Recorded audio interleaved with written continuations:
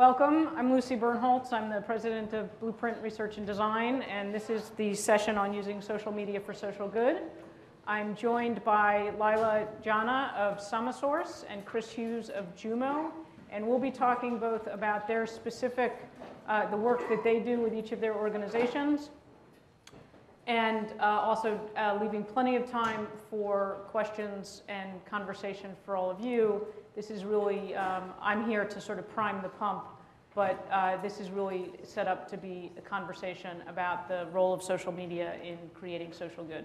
So just by means of 1 minute of introduction, I get this wonderful task because I wrote a report last year called Disrupting Philanthropy, which makes the claim that data are the new platform for social good. I think Tim O'Reilly said it much more eloquently than I did. But when I look around the world at all the different ways we're using a variety of technologies, from the internet to mobile phones, what we're really doing is talking about connecting people to data and using people as data, letting people be those data sources, whether we want to or not, as Tim was talking about in terms of the GPS capacity and following you in the phone. And Chris and Leila have both created organizations and platforms that are really doing some remarkable work. Samasource is a innovator in the field of micro work. In fact, I'm told they coined the term. So we'll be following up with The Economist for their use of that term without due credit in last week's issue. And Chris has launched the platform Jumo.com, which is a platform to connect people to the issues and organizations they care about. So with that, let me actually ask each of you to do a better job of explaining the work you're doing and just give us the 2-minute elevator pitch on Samasource. I'll start with Leila and then go to Chris. Sure. So as you all know, there are 4 billion people around the world who live on less than $3 a day. And very rarely do we regard these people as producers in the global economy. What Samasource does is give poor people what they need most, which is dignified work. So we operate a technology platform that takes big data contracts from companies that include Ask.com, Google, Intuit, and various other internet companies. We break down these tasks into micro work, so these small units of work, and we farm out those tasks to people living in poverty, over 1,000 of them in 10 countries, primarily in East Africa, South Asia, and Haiti. And we've actually contracted about $1.5 million worth of micro work and paid out over $800,000 to these workers since we started 2 years ago. Great. And Chris, tell us about Jumo. So I've always been really fascinated by the problem of people who want to have an impact on the world but don't know how. And it's not because they haven't been relatively curious and interested in different problems and in different spaces, but the dots have never been connected between that desire to help and the connection to an organization that's already working on the ground and doing good work. So with Jumo, we've created a network that helps organizations themselves tell their stories online. And so as we enter an age where the old sort of brochure-like one-to-many model of the website grows old, we're trying to provide a platform that enables a group to have a social and dynamic presence on the web, where a person can come, discover, interact, discuss, and eventually support that organization with their friends at the location with them. And so we've gotten about 15,000 organizations signed up. We are a platform. We don't have a particular ideology. We don't have a particular program. We don't have a particular region or anything like that. Instead, we want to enable both domestic and international groups to use the platform to their advantage. So these are, I mean, remarkably different uses of internet technology. And the theme of the conference here is turning points. So as I was reading and checking out both of the sites and learning a little about this, the question that kept coming to me is, why now? What is it about now that makes this the moment for Jumo and the moment for Samasource? Chris, why don't you? Yeah, well, I mean, so for Jumo in particular, I think there's an incredible amount of interest in helping organizations. But whenever we do find organizations that are interesting to us, it's very difficult to know if they're good, know if our friends support them, and know the work that they do. So Jumo enters the picture and tries to make it very easy to get to know an organization in that first initial interaction, agree to follow it, and then know the stories of the people that it's serving on an ongoing basis. So in a lot of ways, you can think of what we're doing as replicating what has been a very long-standing offline donor model, where a group would find a potential donor, they would take them out to lunch, they'd maybe take them later on a tour of the facilities, have them meet a beneficiary, sit down and have a coffee, and then by the 8th, 9th, 10th interaction, then they would say, you know, we'd actually love your support.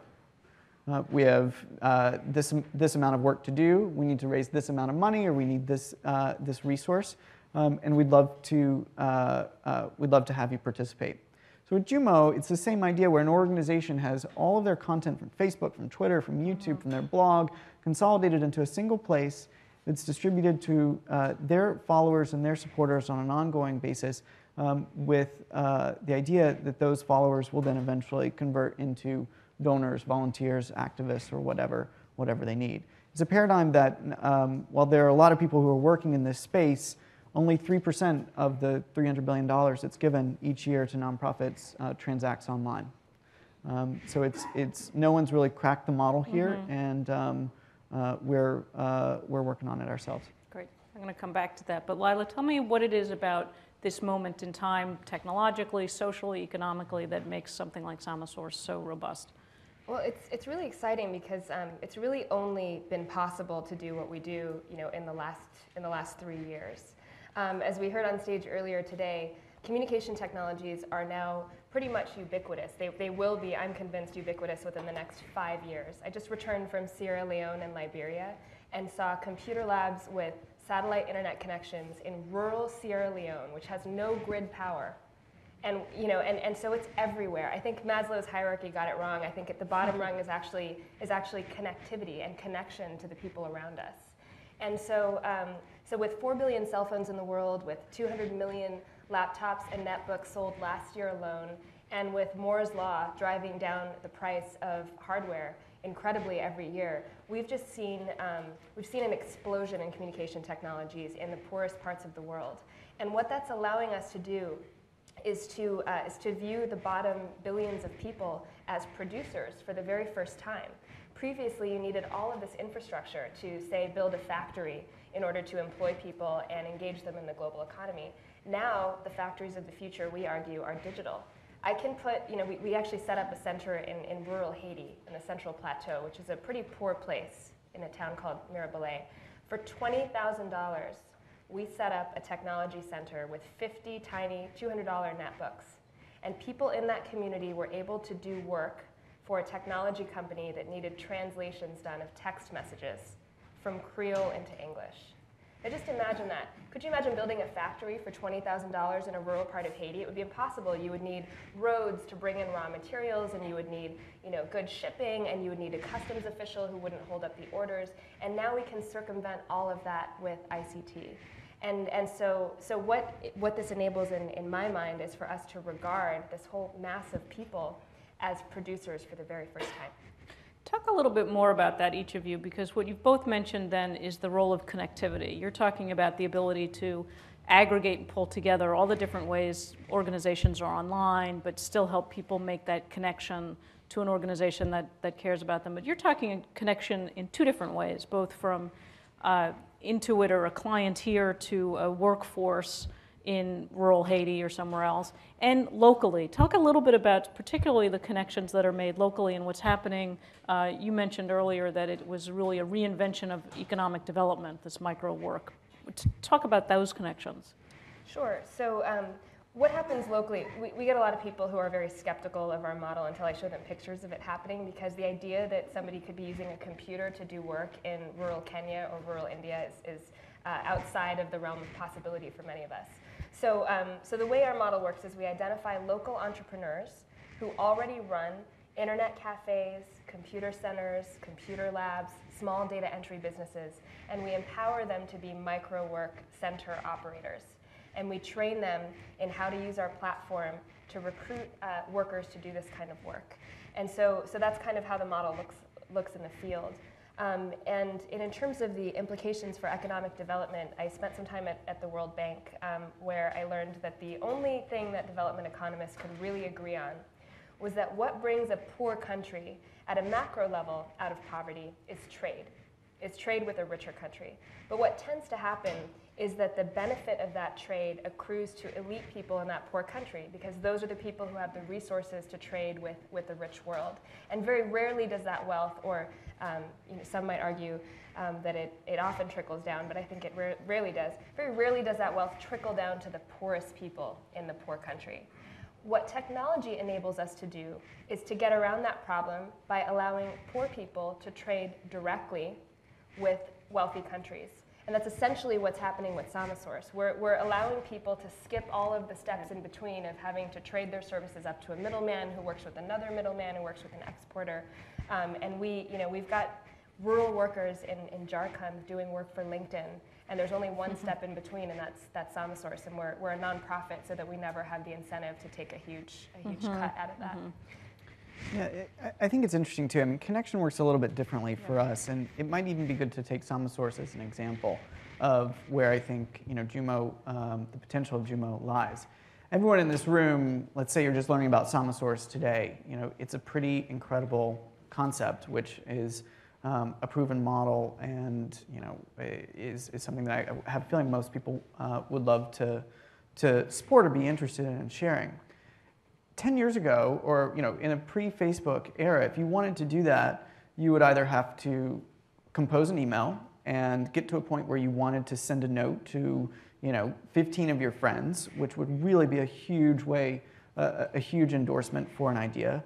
Or you would have to call up your friends one by one and say, hey, there's this new great group, I want to tell you about it. So with Jumo, you come and you can find and discover, whether it's Samasource or one of the other 15,000 organizations that we have on the platform.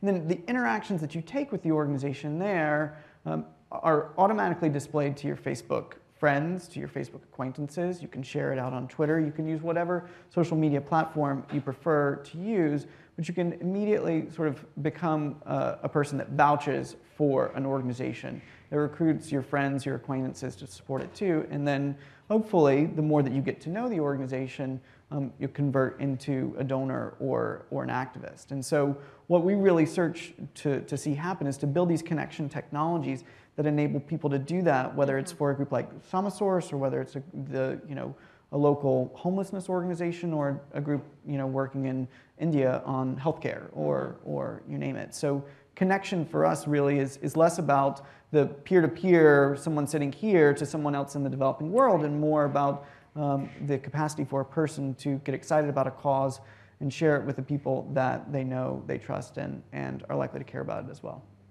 And it's more than just amplifying that voice. I mean, sending an email 10 years ago, I think there are people in this room who probably remember doing more than sending an email, but using a pencil on a piece of paper and writing an invitation. And I certainly do, not to point to anybody else, but there's more than just that you can do it faster and broader, isn't it? It's the connection. Is there some fundamental difference in the kind of connections that are being built? Through technology in general. I wonder. If anything, one of the downsides, I think, is that technology, because there's so many different opportunities and there's so many different things that we're excited about, or friends are excited about, I worry that it becomes a bit more of a superficial interaction. And so I think we have to be really careful and really diligent as we build these technologies to make sure that it's not just, hey, look at that shiny new cause or new thing, go vote for it, and then never actually come back and never actually develop a relationship with it. So I think that structurally the technology sort of favors that superficial interaction, which places even more responsibility on us as collectively as people who are interested in these things to make sure that we mitigate that and build technologies that really truly deepen relationships. And also for the users then to make that, realizing that in a system like this, we're both accessing external information, but also becoming the filter and the credibility source about that information, which I know is very important in the way Samasource works with its workers, is that the technology actually allows not only a different type of work, but a whole different set of relationships about quality and the the professional development, if you will, the career path for people doing this kind of work. Maybe you could tell us a little bit about that. Sure. One of the worst things about being poor is that you're largely invisible. First of all, you have no reputation history professionally. Most of your work is informal, and if you do a really good job for an informal employer, that reputation doesn't carry over anywhere else. They're not writing you a LinkedIn recommendation. There's no recruiting firm that's calling and asking your references how you did. And so it's very hard to ever move out of poverty because you can't build a path. You can't use your experience and grow on top of that. And additionally, you're missing a lot of the great benefit of being visible on the internet, even on Facebook, as more and more people are starting to use Facebook and LinkedIn to look at people that they're going to hire. So you're just totally invisible and absent from this world. And so a couple of the things that we're doing at Samasource aim to address that. One is that most of our workers get on Facebook, and we're starting to get them on LinkedIn when they join, which is a really big deal for people who've been told their entire lives that they're not worth it, that they're not, they don't deserve to use this fancy technology, and that's designed for rich people in the West and not for them.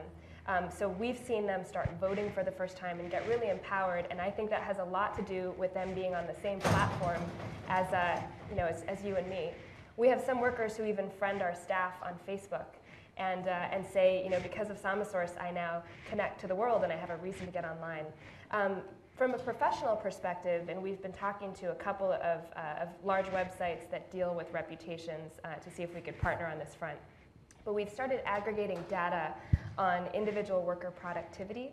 So the number of tasks they're doing, the nature of the tasks they're doing. We just developed a taxonomy of micro work, so people can kind of move up a ladder. So they'll start off doing the most basic data mining work, and then very quickly they'll get bored of that and they'll want to do content generation or stuff that requires more thinking.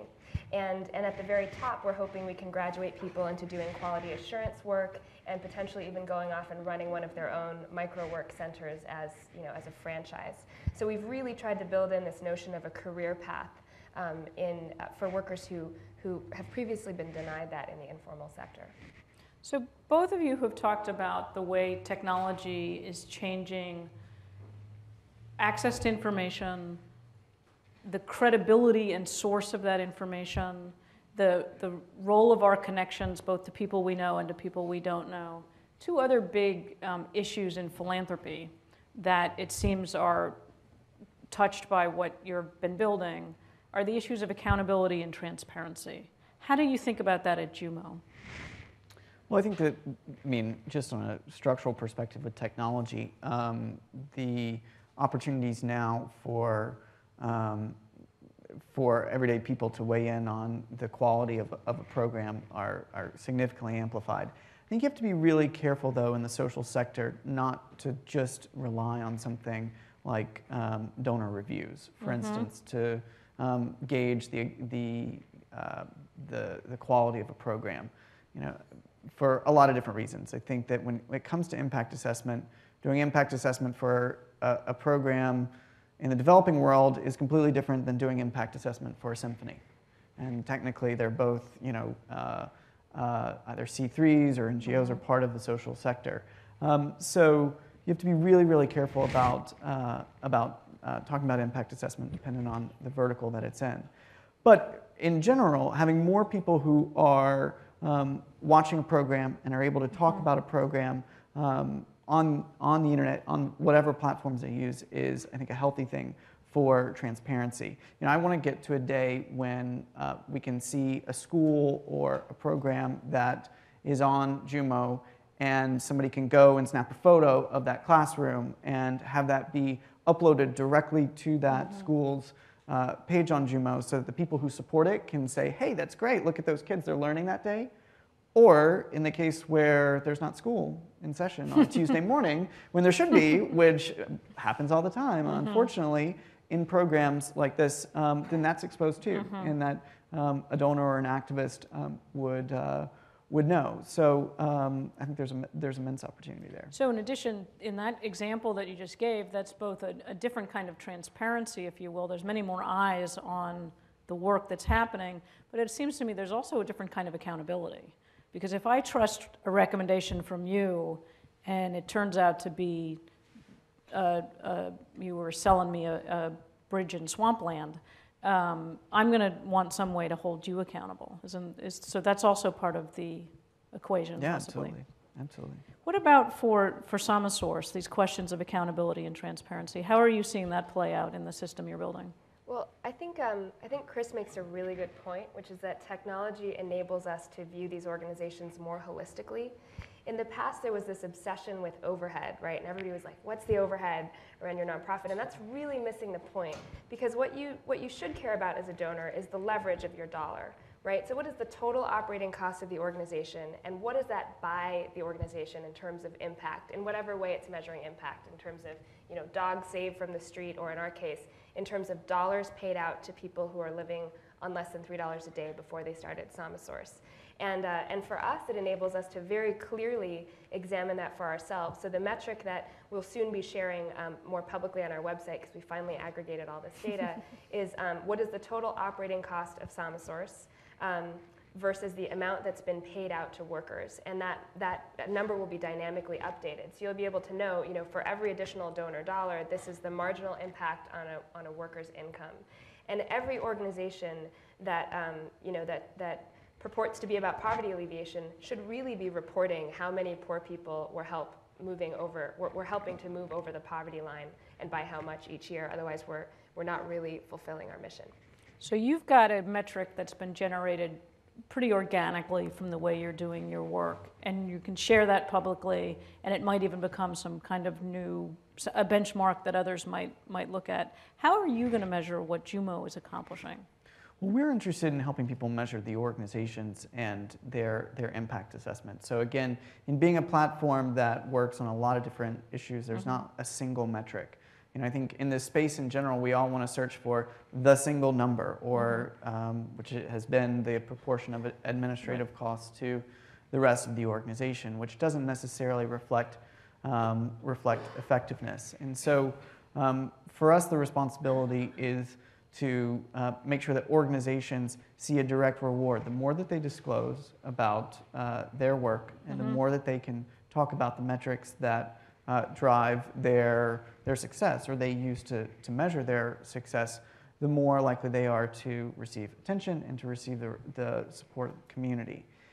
Again, though, there is, just as before, in the days before the internet, the groups can put a lot of effort and a lot of emphasis into marketing. And it's important to realize that even though we have these new technologies where you can snap that photo and there is a new level of transparency and accountability, there's also a new level of branding and marketing opportunity that works just as much on Facebook as it would have worked, or anywhere on the social web, on Jumo, anywhere else, as it would have worked elsewhere. So you know, we're not in a period where just because the technology exists, the transparency and accountability is naturally dominant. Marketing and branding still really Still matter. works. Yeah. And there's still, I mean, there's again a responsibility for those of us using it to recognize the role we play as those filters, it sounds like. You mentioned earlier, Chris, that only 3% of the $300 billion that's given in America is being transacted online. But it seems like every time I turn around, someone else is launching another website to help me find the organizations I care about.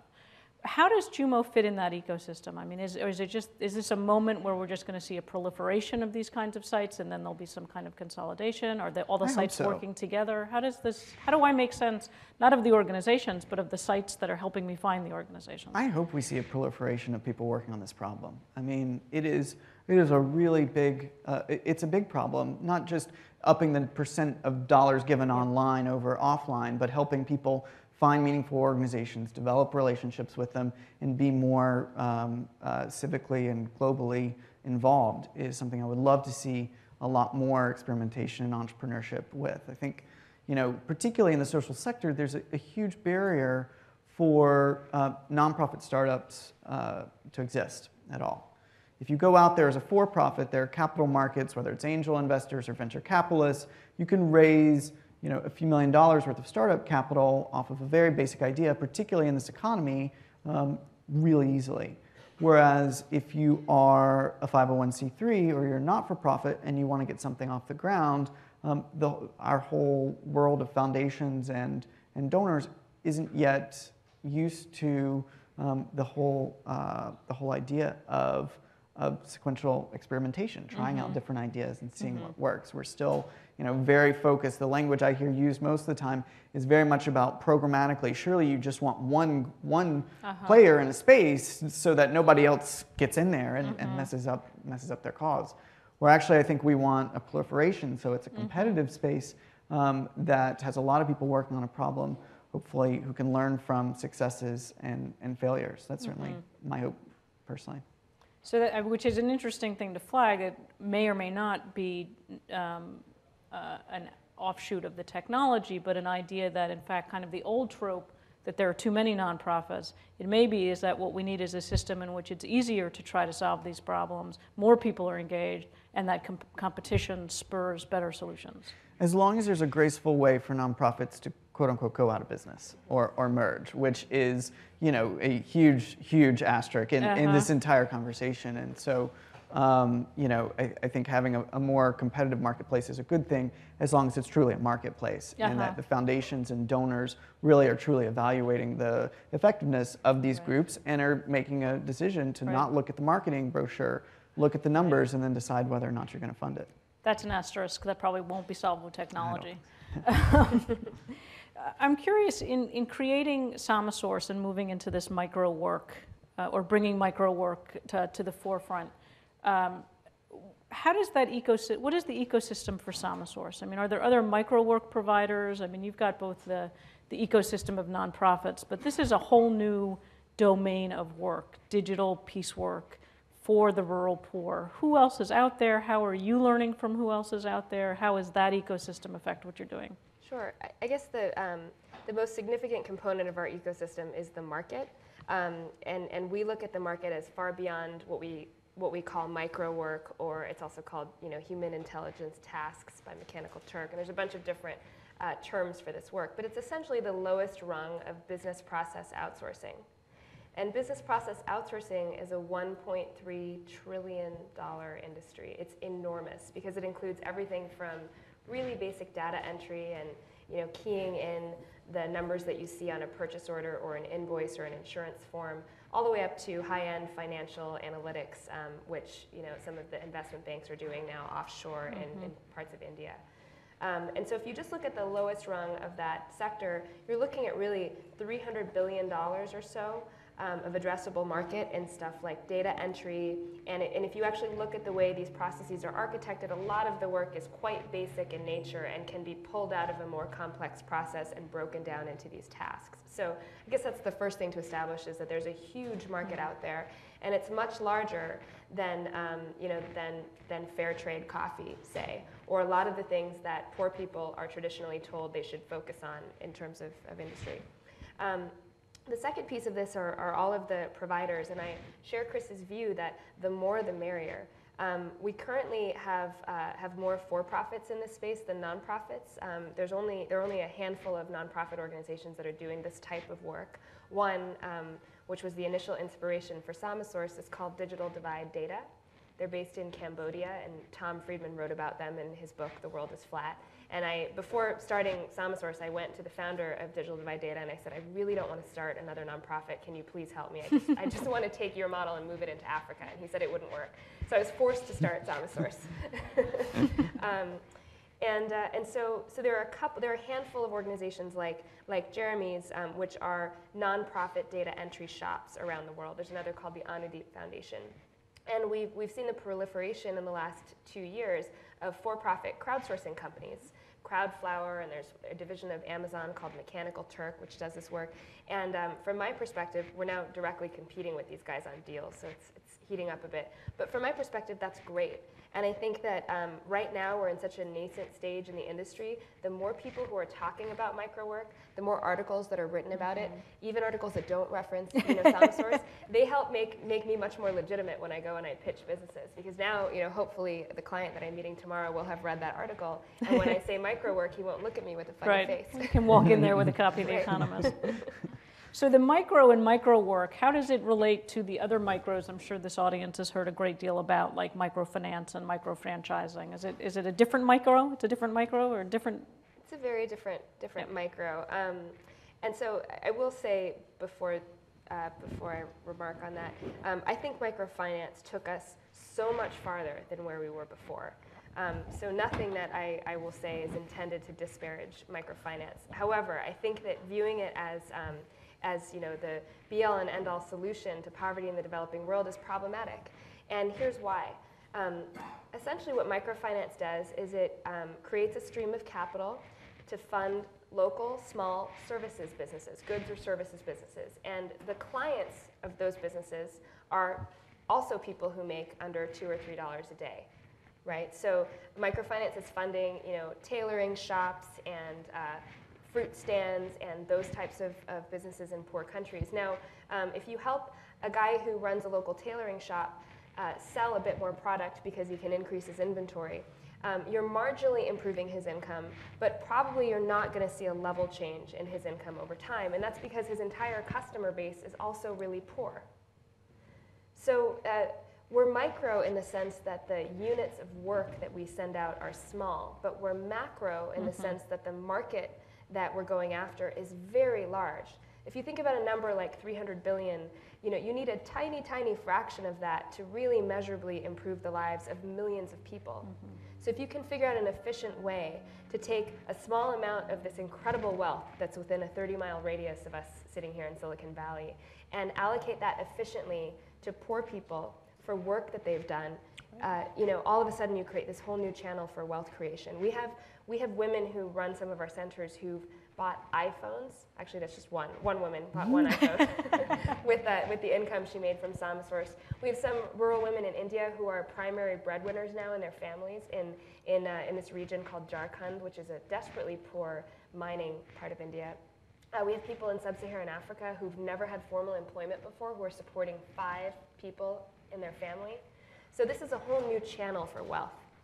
Well, the other thing that you're a living example of that I know, over the 10 years of the Global Philanthropy Forum has been a frequent topic of conversation, is the mix of commercial enterprises and not-for-profit enterprises possibly addressing the same issue or seemingly addressing the same market but going at it with a different way. Tell us about your decision to be a nonprofit and how that is distinctive in the choices that were out there when there's clearly a commercial marketplace for micro work. I had a big argument recently with a guy from SKS. Actually, he's from Sequoia, who invested in SKS, and they had just exited. And he was sitting at this really fancy bar in San Francisco, which I had driven to in my beat-up old Miata, and which he had driven to in literally it was like a Tesla or some really expensive car. And he was criticizing me for being a nonprofit because he said you'll never scale. And I just looked at him and I said, governments are not for profit and governments have scaled pretty well. And big relief organizations and humanitarian organizations are not for profit and they've managed to scale. So I don't think there's anything sort of inherently scalable about the for-profit model. The one thing that it is easier to do is raise a lot of money. And however, that money comes with strings attached. And those strings are that you have to pay back investors a pretty big return, or you have to somehow convince them that you will in 5 years, right? And so if you believe, as we do, that there's a lot of business opportunity in the break-even or just above break-even or just below break-even space, right? Businesses operate across a spectrum of profitability, and a lot of them, even those that are for-profit, maybe unintentionally end up being nonprofit. Many of them are break-even businesses, right? There's a lot of opportunity there, and it's Jacqueline Novogratz's concept of patient capital. Right. So all we argue is that as a nonprofit, we're better able to make our trade-offs on the side of helping poor people than on the side of being really profitable. We want to break even eventually, too, but we're not going to make the wrong decisions and reduce the social impact that we're having in order to create an extremely profitable business model to make some investors rich. And that's fundamentally why we're 501c3. Chris, do you have thoughts on this, having had experience in both the commercial social networking space, the social network for political purposes, and now building a social network for for causes? How do you think about these different sectors? Yeah, well, I would echo almost everything that Leila said. I think that there's this expectation that you have to be a for-profit to scale. And while I do think it is easier to do that because of capital availability, I also think that we've, particularly in this area of the world or in the technology and startup sector in general, have come to expect that every idea should be a business that is able to become a $100 million business in 5 years. And it turns out that a very, very small portion of ideas, even for-profit ideas, actually meet that bar. And there's a lot of good charitable ideas that can be self-sustaining and very efficient from a revenue and expenditure standpoint, but aren't going to be a business that venture capitalists should be even backing. So when it came to Jumo in particular, my approach was, are we doing this for money, or are we doing this to help the world? And of course you can do both. There are lots of flourishing double bottom line businesses, but I never wanted to sit in a board meeting and have an investor say, when are we getting to $100 million next year in order to exit? Or when are we going to start thinking about acquisitions or public offering? There are some ideas that are so elegant and are also charitable that totally makes sense. Jumo is not we don't have any intention to bring it to that scale just for the sake of that dollar sign. Instead, we want to have one focus and one focus only, which is providing this basic functionality to people who want to be more engaged with the world around them. So it ended up being a pretty easy decision for us.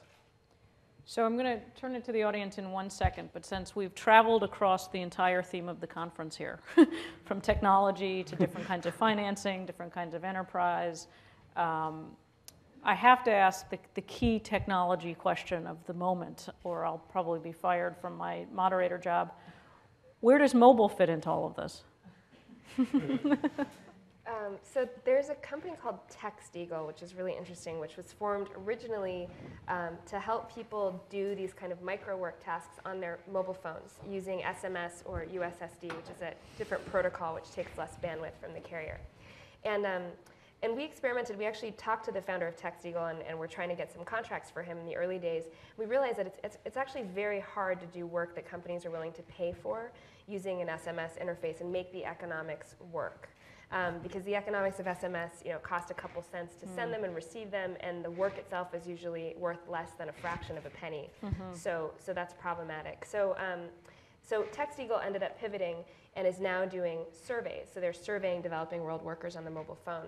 We think that we could use mobile in a different way. We can use mobile to manage the workforce and to pay them.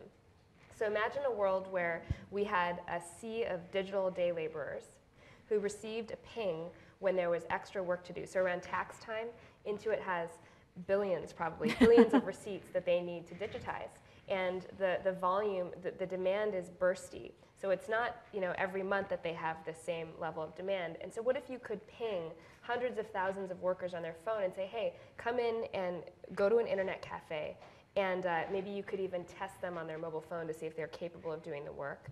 And once they are capable, they go to the internet cafe, they do the work, and then they get paid that same day on their phone. And we've seen this model applied to manual labor. There's a company called Suktel, which uses mobile phones to tell youth when there are construction jobs available. There's another firm called Babajob in India that's doing this for domestic workers. So we think we could easily translate that model to internet-based work. And we actually just got a grant from Cisco to do it. So Great. Yeah, that's stay great. tuned. What about mobile Jumo? I think mobile is most exciting to me when it comes back to some of the transparency and accountability issues for donors who are in the field and who are engaged, but also for beneficiaries who can report back whether a well is still operational and helpful 5 years later, or whether or not they're just a simple question, that goes out to everyone who's part of an education program. Has this education program improve the quality of your life or your ability to get a job? Yes, no. There's a whole sort of set of opportunities around impact assessment where I think mobile is most exciting, and the consumer angle for transparency's sake is pretty cool too. Really, in terms of being able to get information directly from the people who are theoretically benefiting, I think mobile is one of the places will see it the most Yeah, interesting. and there could be a huge opportunity for mobile giving too, if the Apple Store would change its policy and allow people to give through. Okay, since Apple got one plug, we'll now diss Apple. Yeah. So now it's your turn. It's just crazy. We've got a hand in the back here, please. I think if you'll stand and just identify yourself for the recording.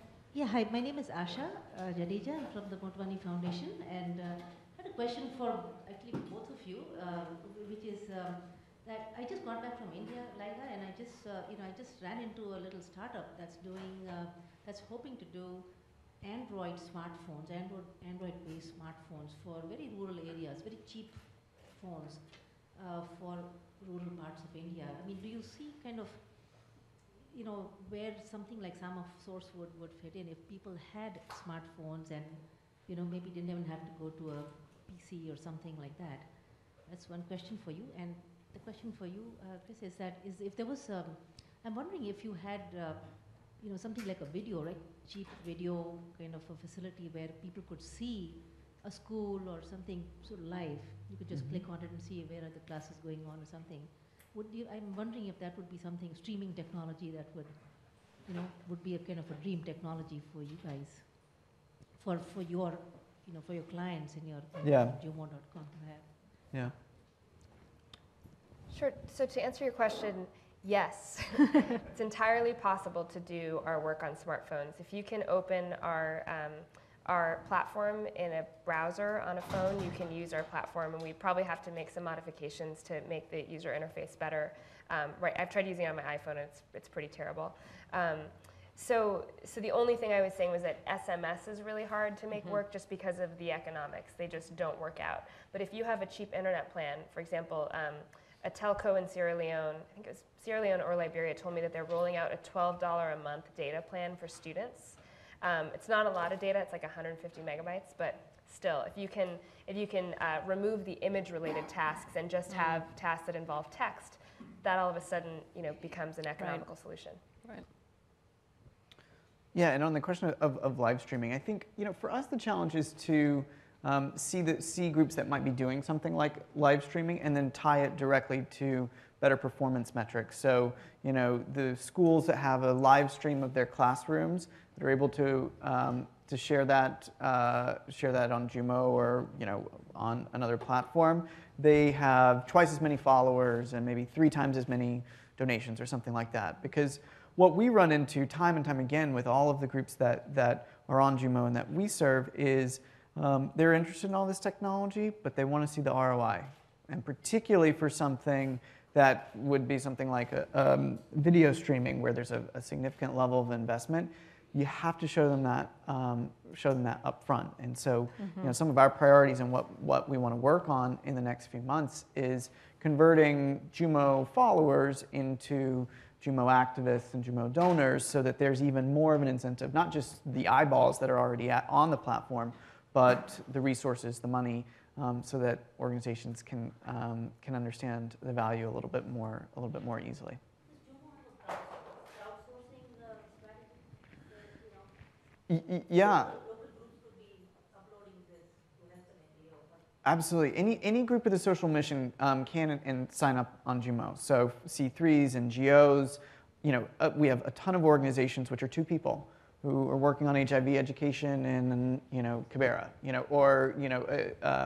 have all different kinds of groups that can set up a page after just answering a handful of basic questions and immediately have a name, have a domain. It's like a website out of the box for a lot of them, which for the groups that can't pay a consulting firm 10 grand to make their website is hugely valuable. We got a question in the back, and then if I can get a mic up front, please. We got these 4.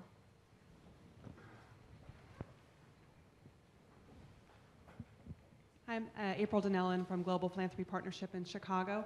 A question for Chris. Does Jumo facilitate communities among the NGOs that are participating? In other words, if there are NGOs that are all working on girls' education in Africa, or that are all based in Chicago, for example, and working on global issues. Yeah, this is one of our strategic priorities for this year. Is we now have, we just launched about 4 months ago, and so we've had this incredible influx of people come in and set up pages and set up profiles. So we're now actually sitting on, by some accounts, the most up-to-date database of thousands and thousands of C3s and NGOs that is accessible in real time. And so we've got to better organize that data, not just for ourselves, but even more importantly for the people who are using Jumo. So right now you could go in and you could search, whatever the key terms are, homelessness, Chicago, or whatever, and you could find a few groups, but we could easily organize and will organize that information so that you can actually see all 15 groups that are working on homelessness anywhere near Chicago or whatever the issue may be, which is still, even after even after all this time on the internet, it's still really, really hard to find. So that's one of the things that we'll be working on. So they can connect and communicate with each other as well. Yeah, absolutely. I mean, that's already possible. Like you can go on and you can connect with people who run an organization right off the bat. Yeah. So there's a couple of hands right here, please. Hi, I'm Colleen LaFontaine from One World Children's Fund, and I'm sorry, I have a question for Chris. How do you level the playing field on Jumo for the organizations that don't have the bandwidth, the resources, access to electricity in order to maintain those relationships online? Are there resources to support them, or they just don't get to play? Well, you have to have electricity and you have to have a computer. Or consistent. To start. Let's say, you mentioned Kibera. Let's say there's a school in Kibera, and they get up there, but they don't have the resources to be online all the time. So this is exactly the type of problem, or not the type, but the problem that we're trying to solve. I mean, the expectation previously was that they have to come up with a website that is, one static thing. They do it once and then they're done. It's not up to date. It doesn't tell stories of people. It's not interactive. It's not at all tight. It's very hard to promote at all of those things. With Jumo, you come and you create a page once, and then then anyone who's interested in what you're doing. So it could be a direct supporter. It could be someone who's just interested to follow this example through. Someone who's interested in HIV education in Kenya in general, or someone who's interested in everything that's going on in Kibera can come in and create a story on that page, participate in a discussion about it, tweet it out, share it on Facebook, use any of the tools that exist in the platform, and already existed all over the web, but weren't consolidated in one single location. So all of that activity can continue to happen even if that person who runs that organization, or even just shell of an organization, isn't directly online and constantly monitoring their profile. So it still requires some basic connectivity, but hopefully less than the static website that was the paradigm before. Are there sites, though, where the more you're on it, the higher you come up in results, or the broader the content, the higher you come up? Is there any kind of leveling? Yeah, so the way that we do it is everything is customized for you as an individual. So what you see on Jumo this afternoon will be completely different from what I see. And it'll be completely different from what Leila or anyone else out there sees. And it's based on two factors. One, what you're interested in, and two, what your friends are doing. So it's absolutely true that the content that has the most interactions will naturally surface to the top. But if you are specifically interested in that group in Kibera, and even if nobody is uploading videos or talking about it, you'll still get updates about that organization side by side with the most important topic of the day, which will very much depend day by day. So we try to structure it so that we rely on the wisdom of the crowd, but don't go so far that we forget who you are and what you're personally interested in. But it's a work in progress. I mean, we're just a few months in and we have a lot of work to do. So. Right here, please. To say the least. Hi, I'm Stephen Kahn from the Abundance Foundation. Chris, it seems like if you're relying on the wisdom of the crowd, it seems like a perfect opportunity for donor education. If someone identifies that these are the fields that they're interested in, wouldn't that be a perfect opportunity to have people, instead of responding to a crisis, prepare for the next crisis? Because probably there's pretty consistent themes of where donors need educating. And I mean, I can imagine that there's the potential to say, well, we don't want to overly bias, but towards one organization or another by providing. But there are organizations that I know, Global Health Delivery at Harvard is just coming out in the next few weeks with case studies that they've put a lot of work into to analyze different organizations, and it seems like there's external sources that could actually provide really good donor education for those individuals who are willing to dive deeper and learn more, and then share that with their friends. Yeah, absolutely. For the moment, we don't have the editorial expertise to know that even for, even if we just did global health, or which is even almost a meaningless term, because even if we just did, let's say, malaria work or TB work or something like that, even the expertise that's required for me to be comfortable to have an editorial voice on that is really quite high. And given the fact that we have groups everything from the big groups like Nature Conservancy to these small groups that we're talking about to advocacy organizations here domestically in the U.S. like Planned Parenthood. There's such a wide variety of organizations that we have on the platform that we haven't started really embracing any editorial voice outside of making occasional suggestions to users because it is such a complicated task to take on. Instead, what we try to do is help the experts in this space come on Jumo, or use, not just Jumo again, but use their own social networks wherever they're interacting with the web to promote that content and to sort of pick up a megaphone and use that to the people who care about it. So to follow what you're talking about, global health, we've got global health, I think there's like 10,000 people on Jumo that follow that issue. Anybody can come in this afternoon, and the people you're talking about at Harvard can come in this afternoon and create a story on that page, start a discussion going, and then promote that out to the rest of the web to get those interactions helping. So for the time being, we don't have any editorial voice and are relying on the experts to do that. And it's an open platform, so So just as you talked about the role that marketing might play for some organizations, it's also open enough that the advocates or the sources of information, for example, if I'm understanding you correctly, you're saying that if you've got research from Harvard or the Pure Water Exchange, for example, which has all these vetted water projects that might want to start a site on Jumo, a page on Jumo that could add that information. It's actually you're crowdsourcing that independent information as well, is what you're saying. The platform is neutral. You just need to find the platform. Absolutely. There was a question here and then a question in the middle. Oh, and I skipped someone. No, you were not. I'm sorry. You had your hand up. Yeah. Sorry, Jacob. Since we're all global, I'm Paula Junterka.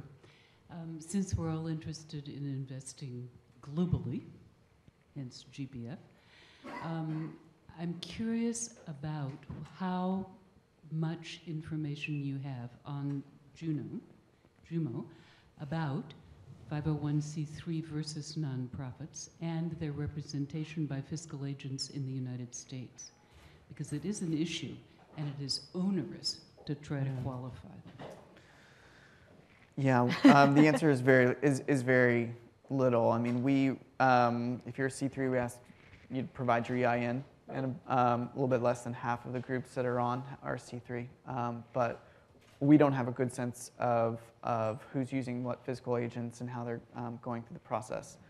We just sort of require the groups themselves to self-identify. If I might interject, I'm on the board of a tremendous organization called TechSoup Global, which recently merged with GuideStar International, and the CEO of TechSoup Global is in the back there, Rebecca. And they now have one of the largest repositories of information about nonprofits and philanthropic organizations globally. So I recommend checking them out. I'm sure Definitely. Rebecca would be happy to give you a walkthrough. Right here, please. What's that, TechSoup Global? Rebecca, put TechSoup Global on Jumo. You have 15 minutes. You can do it with your mobile phone. Samasource And workers can migrate the data for you. That's Yes. right.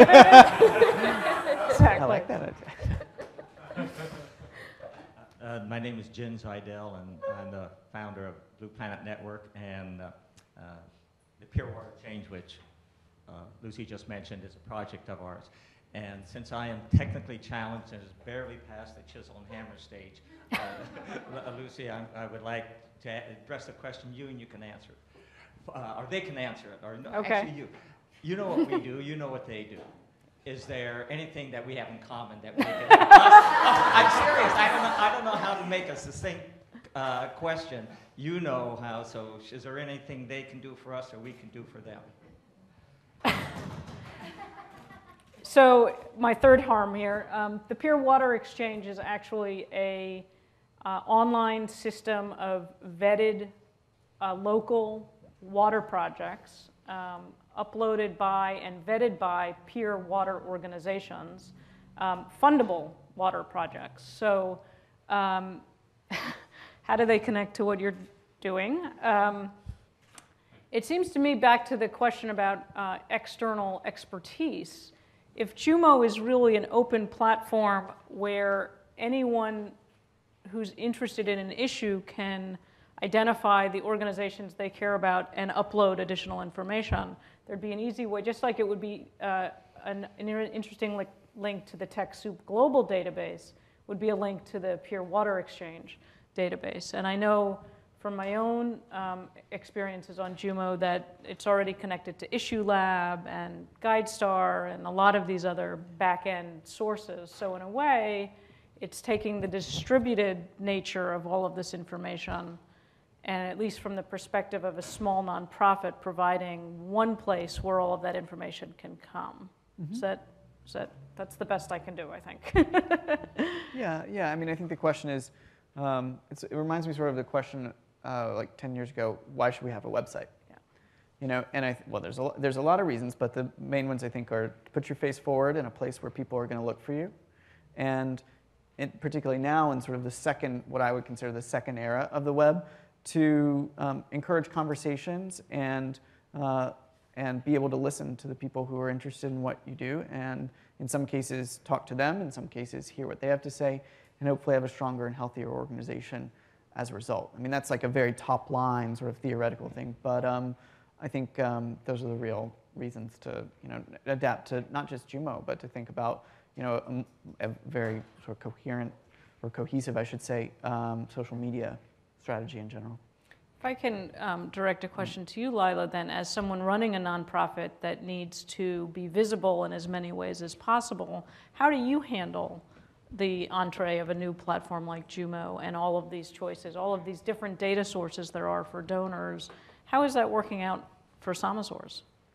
Well, I don't get a lot of sleep, is one answer, nor does the guy who does our social media. Well, I actually think, to Chris's point, that the chaos is really helpful. And we find that when people go online and they find our profile on TechCrunch, and they find it on Facebook, and they find our Twitter page, having a lot of different touch points is a really healthy thing and a healthy way for our donors and supporters to engage with us. So we're super excited about Jumo. And I think one of the biggest reasons I've heard for not giving in our generation is that it's too hard to figure out which organizations to support or which organizations align with me and my interests. Mm-hmm. And people in the Facebook era are used to these really simple connections they can make online. And so I think facilitating that for nonprofits will be a great benefit to our sector. Other questions, right? Now I'll come back to Jacob. Thanks. Jacob Harold, Hewlett Foundation. Good to see you all, and fantastic discussion. I will take exception with one point, though, and it's this idea around chaos being good, which I generally think is good, and I generally agree that the more the merrier is wonderful. There's one exception, which is platforms for social change. Because there needs to be a platform for social change because there's a market failure. Something's not working. And then, but for a platform to be successful, it has to have a critical mass. So I would actually argue in the online giving space, the fact that there are 63 platforms by our count has created immense confusion among donors, immense confusion among nonprofits, a lot of wasted effort. And that until we can figure out to bring them together, even if it's 2 or 3, that we're not going to be able to reap the success, which is part of why I hope that Jumo is successful. But don't you think that out of those 63, there are maybe some that are better than others, and that some maybe will fail, and that that's a good thing, and that the best will rise to the top? Well, yes, but it turns out that they don't seem to actually ever fail. That's the problem. Well, that's the issue. death That's problem. the issue, not the death not of the chaos nonprofit issue. problem. But see, the thing Yeah. is that we have to calibrate our approach and our expectations to the reality of the way the economics work. And there's not a natural roll-up. So in the private sector, eBay begins to get some traction, it starts to acquire smaller rivals, it gets big and it's successful. The same thing doesn't happen in the nonprofit sector, which makes it all the more important that we figure out how to kind of weave the platforms together. There's a, if I Go ahead, please. might No. add one more point. There's a program in Africa, I forget the name, somebody here probably knows about it. I can't believe I'm saying this on stage. They actually will pay leaders to step down, right? What is that called? Somebody, well, we Yeah, funded it, right? yeah. And so somebody mentioned that we should do that in the nonprofit sector. I don't know what they were trying to get at with me, but I totally agree. You know, a lot of our board members are venture capitalists, and VCs expect a 40% failure rate in their investments.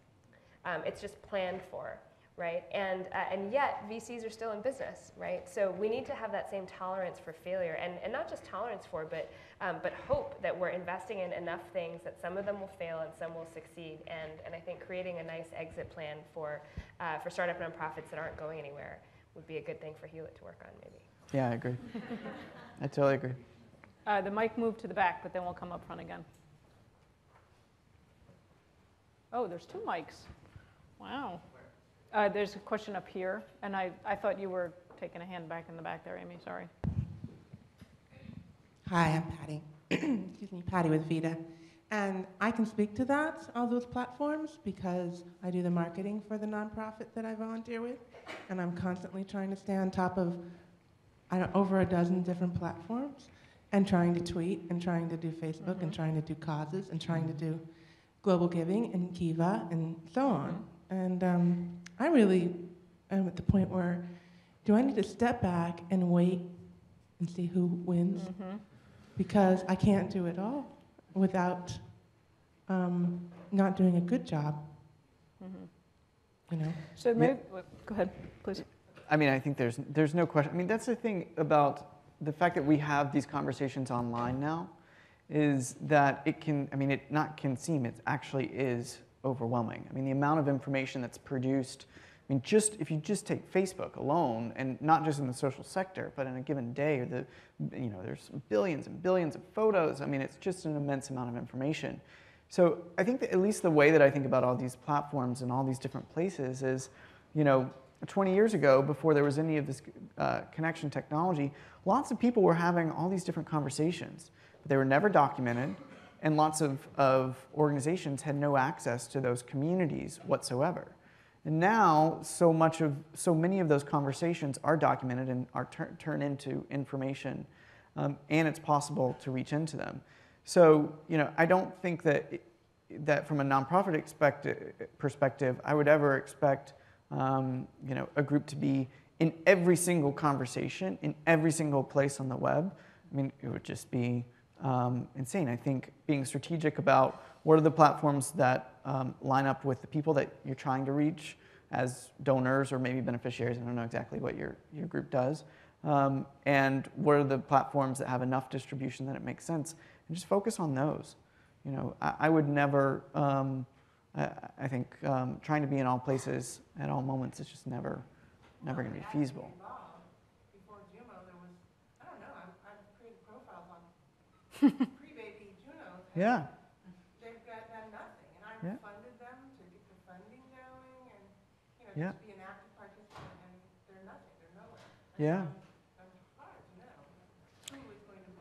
Yeah, I mean, I think this is what social marketers, not just in our sector, but in all, I mean, if you do this for a big brand or a small brand, I mean, everyone is sort of facing the same questions. The web is so big, and there's so many platforms, and there's so many conversations, there's so many people. How do I know who's going to win? Right. Or how do I know what's most valuable? And you don't, I don't. I mean, I don't think anybody knows. You just have to sort of make the educated decisions. I think Causes does something pretty different than Jumo. Causes is, for those of you who don't know, it's it's specifically a fundraising application that exists inside Facebook. So, it's a place where you go to find a group to donate, or if it's your birthday, you can raise money for it. We're trying to be a platform for groups that enables them to have a social and dynamic presence on the web. And so those are the organizations that are ultimately the groups that we're trying to serve. So we're in sort of the same general field, but just as Facebook and Twitter, for those of you who use both, are completely different platforms, so too are we. So we've faced the ultimate turning point question here, and I'm getting the 5-minute mark. So I'm going to ask Leila and Chris to close us out with their thoughts on the turning points that lie ahead. But it seems to me to this question of how many social media platforms for giving can the market bear, part of the difficulty of that question is who's got the leverage in the market? Is it the funders who create these things, the donors who use them, the nonprofits who need to populate them? And it's it's not a one-to-one relationship here, and it's not clear who's going to have that kind of that key force at the end of the day to drive anybody out of business or just keep them hanging on, so that you can figure out who will be the clear leader. With that, I'll ask Chris and Leila each to just comment on the question of the turning points theme of the conference. Given what you know about technology, what you've seen work and not work, what do you see ahead? What's the next most exciting thing for what you're doing and where that fits into trying to make the world a better place? I mean, I would say the general trends in the sector, and also for us as people who, in the social sector in particular, are the intersection of mobile and social. I mean, it's a good thing I asked that question. I think, yeah, I mean, I think that, if the fact that 5 billion people out of 7 have phones is a really important data point. If you think 10 years from now, how many of those people will have smartphones? And what will that mean for things like microwork? I think it's a whole different paradigm, particularly when you layer in just the idea that we could have a web, and we are increasingly living in a web where we are our real selves connected to our real friends, and not just on one site, but across it. It's a web that I think looks so different from the past 10 years that it makes sense to think of it differently. So I think those are the directions we're moving in. Thanks, Leila. Well, Sama is Sanskrit for equal. And we chose that name because we really wanted to change this us versus them mentality that we have with poor people, where they're on the receiving end of either charitable contributions or, in the best case, of multinational products that we make and they buy. And for the first time in history, we have the power to engage with poor people on a level playing field. The internet is, I believe, going to facilitate a global meritocracy for work, where people will be valued for their output and not where they happen to win, or where they happen to land in the birth lottery. And so I think when we think about the promise of the internet, it's not just about information, and sharing information from here to there. It's about creating engagement and a work superhighway for the people who need it most. Great. Yeah. Thank you. Join me in thanking Chris and Leila.